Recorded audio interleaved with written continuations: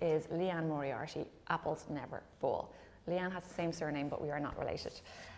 This is Liane, I think, at her best. It's a brilliant story about a couple who have a tennis academy, and they decided they're going to retire, Joy and Stan.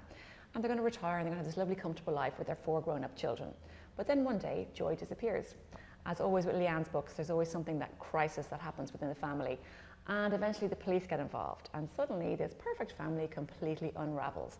And what Liane is brilliant at is the nitty-gritty of inside a family, the sibling rivalries, the problems in a marriage, and all the little bumps that bubble underneath the surface.